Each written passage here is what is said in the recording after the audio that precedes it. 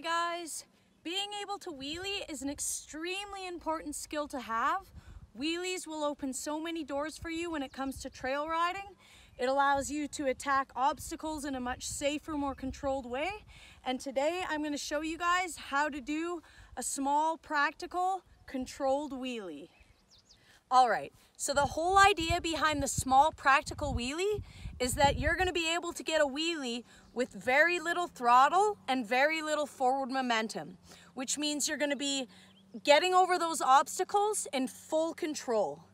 So we are going to practice using the suspension, using our body weight, and a little bit of throttle to get that front wheel up with ease and control. So first things first, we want to properly compress our suspension. The key is to compress your forks and your rear shock evenly. The best way to do this is to imagine yourself compressing a spring under each foot peg. You want to push all your body weight down through your pegs. You want to avoid compressing only your forks by bringing your knees way forwards or pushing on the bars. This is bad body positioning and it also unweights your rear tire.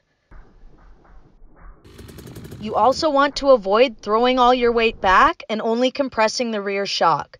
This gives you traction with the rear tire, but you're not creating any stored energy in the forks for the next step.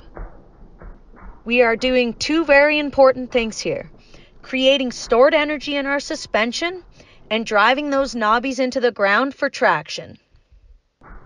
Here we go. A nice even suspension compression. Now we give it a small blip of throttle just as that stored energy is being released. If you time this perfectly, your front end will lighten right up and it takes very little throttle.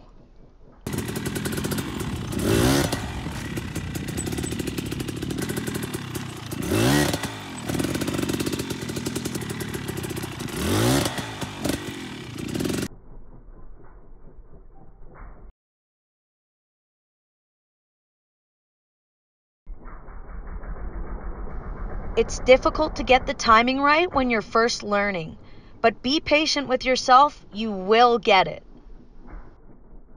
For the purpose of learning proper technique, we are not going to use the clutch. Of course, for practical use in the trail, the clutch is a great tool to add precision and control to our wheelie, but it is very easy to mask poor technique by popping the clutch.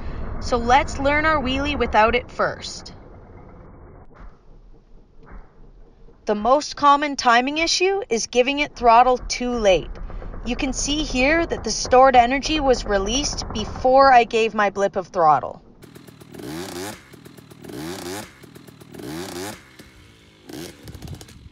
Now, it's important to always cover your rear brake and put your front tire down by applying the brake.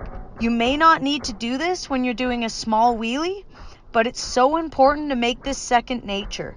Once you start to up your game and practice steeper wheelies, the rear brake is an absolute necessity. You cannot learn to ride on that balance point without it, and you cannot save a loop out without it. Trust me, you will not remember to use your back brake when you get into an emergency situation unless you make that second nature. And the only way to do that is by tons and tons and tons of repetition.